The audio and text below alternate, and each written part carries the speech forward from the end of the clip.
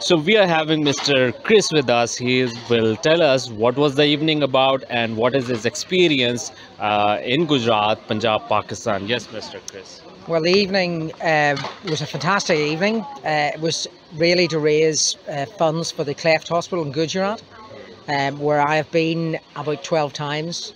I've been out. You were here for 12 times in the last, how many years? In the last 10 years. Yes.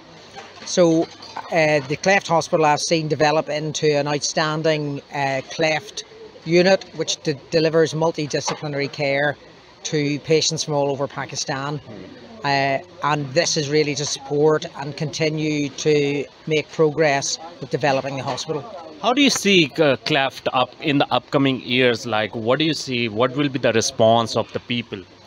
Well, I think the people will demand multidisciplinary care for better outcomes. They will expect it and should expect it. That is what happens certainly in the UK. We are looking, it's not just about fixing it, it's about making sure that everything is fixed properly and that speech is good and that they're given all the support, the family, not just the child, that they need.